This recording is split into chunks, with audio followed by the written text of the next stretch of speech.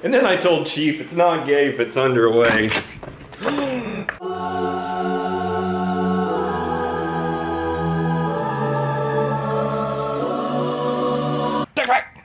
It's the June Tac Pack! Tac Pack sticker, fire starter refill bag, finely ground wood, fiber, and wax, fasten it, mechanics gloves, a tomahawk, snap caps, Tac Pack! Tac Pack is a monthly tactical subscription box where you get a bunch of really cool stuff like this. July is gonna be their biggest, heaviest, thickest with 3 C's Tac Pack ever. You gotta order it before July 1st though if you want it. Use the code DONUT at checkout to get some extra stuff thrown into your Tac Pack. Hi everyone, Donut here. Guess what happened in CHAZ Chop LARP land again? Person got shot and killed, that's right. The 4th time in 9 days, actually.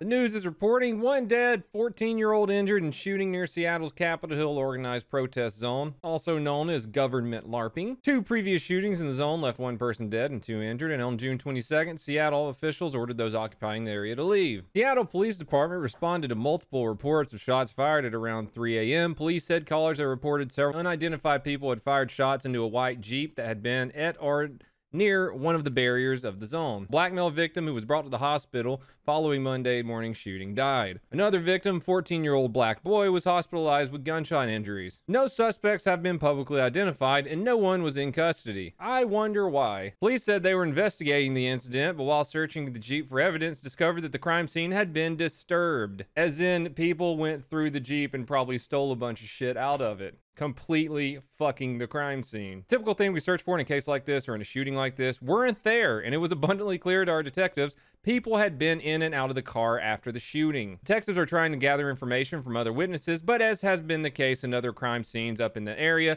people are not being cooperative with our requests for help. If you look online, there's a bunch of people who are like, why didn't the police help us when all the shooting started? They did. And you wouldn't help them, just like when the ambulance couldn't get to the shooting victims the other day because you wouldn't let the police in. You all suck and you're doing it to yourself. Seattle's chief of police says enough is enough here. 2 men are dead and a child, a 14-year-old, is hospitalized, and we don't know what is going to happen to that kid. 2 African-American men dead at a place where they claim to be working for Black Lives Matter, but they're gone, they're dead now, and we've had multiple other incidents of assaults, rape, robbery, shootings, and so this is something that's going to need to change. No shit, chief. Somebody sent me a video earlier today and said police aren't playing around with CHAZ LARPing government people anymore, that they're going in and starting to clear it out. People are saying that this next video I'm about to show you happened there this weekend. If you look closely, the police are outnumbered, probably 10 to 1. The tactics to disperse this crowd works very well. They start off by making the air very, very, very spicy in front of them to get the protesters back a little bit, and then they start hurling dozens of tear gas canisters into the crowd.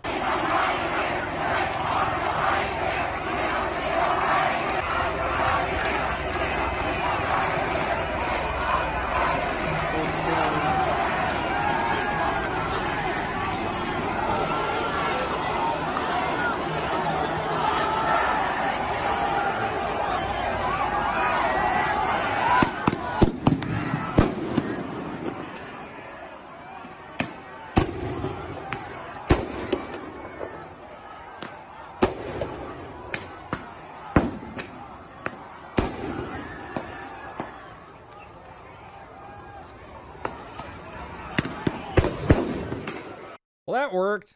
Oh, back to the murders that happened this weekend, though. Someone else sent me this tweet right here by Malice, Antifa Super Stripper, the original big titty goth girlfriend. She says 2 guys in a stolen SUV shot up Chop tonight. They came through and fired 15 shots and maybe 15 minutes later drove across Cal Anderson Field and opened fire again, then got murked by security on the ground. This is the SUV they were driving. Beautiful shot placement. Why does that sound like something I would say? I know you shouldn't glorify death and violence, but to be honest, if you try and shoot at innocent people, then you deserve to get dealt with. The cops never even bothered showing up. So wait, do you need cops or do you not need cops? What are we doing here? I'm sure there will be an investigation. Oh wait, there was an investigation and they can't really do much about it because you idiots went through the SUV and screwed the crime scene up. If this doesn't tell you, Seattle, that you need to just destroy this place and take your city back, then I don't know what will. I found this post on the Protect and Serve subreddit. This post says, unconfirmed reports, motorists killed and wounded near CHAZ were not shooters. CHAZ just proved why we need trained police officers. It appears 1 or 2 innocent people will die based on CHAZ's BS. It appears CHAZ security shot up the wrong SUV, and in the process, CHAZ just demonstrated exactly why we need police officers. There's a comment by somebody that says a silver SUV does a drive-by shooting, then speeds away. Reportedly, 1 bystander injured non-critically. A white Jeep Cherokee on the street gets shot at by CHAZ security, mistaken as the former. They kill 1, critically wound 1 random innocent motorist. I wonder if CHAZ security really did just kill an unarmed black teenager and an unarmed black man. I'll leave a link to that thread in the description below if you want to watch all the videos they posted there. But in some of the videos, you can see a silver SUV driving around and you can hear gunshots. But like they said, there was a white SUV where people got shot up. As always, the Protect and Serve subreddit makes some pretty good points about it. It's hilarious. CHAZ sets out to prove the community can handle policing better. Single-handedly has more issues of abuse and mistakes of power in a 6 square block area than the 1 million police officers in the rest of the country combined. Even if they didn't kill the wrong people, the level of hypocrisy is off the charts. They want body cams, full court hearings, all of this for police use of force. Then they turn around and tell everyone to shut up and protect the security officers. They basically made the most corrupt group of quasi-police officers in the country. Rumblings around various social media is that after opening fire, the CHAZ shop security executed at least 1 occupant of the car who was still alive. I'll try to find it again, but there's a video where you can clearly hear one of CHAZ security say at the end of the second shooting, "Oh, you're still alive, huh?" Followed by 1 more gunshot.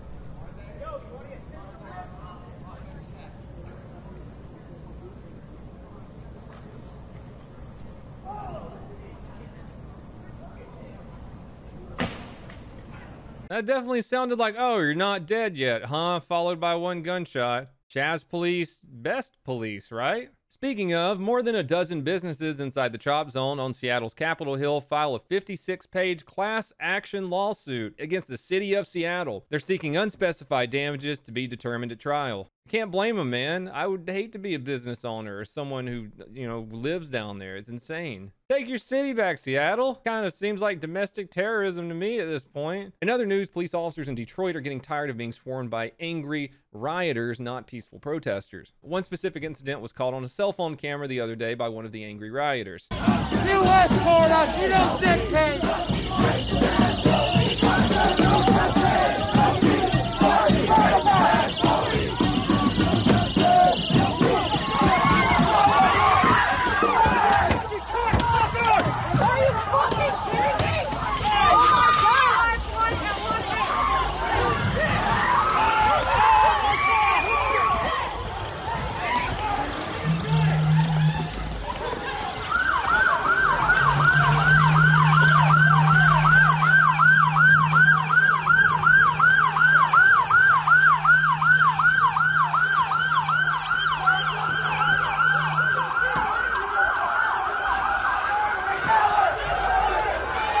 Well, they sure got out of the way for that second police car. My dad taught me that you shouldn't stand in front of cars in the first place. Detroit Police Chief James Craig came out Monday and defended the actions of the officers who rammed demonstrators with an SUV. Craig said the response was justified because demonstrators broke out the vehicle's back window and officers may have thought that they were being fired upon.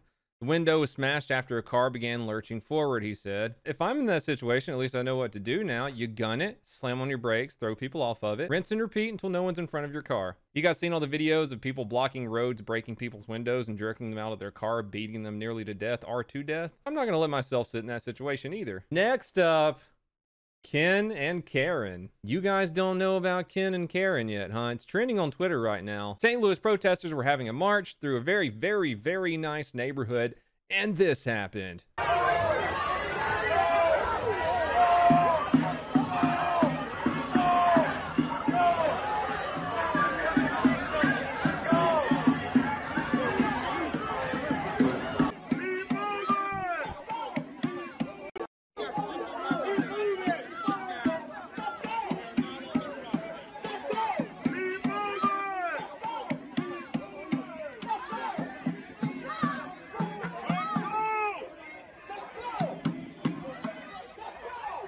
We got Karen with her little 380. We got Ken with his AR-15. To be honest, Ken, I would be a little bit more scared of Karen than the protesters. She totally just flagged the back of your head with that gun. From what I understand, though, there's a little bit more to the story. They weren't just walking down the road and then they came out and started pointing guns at them. Somebody posted this on Twitter. There's Ken and Karen's house right here.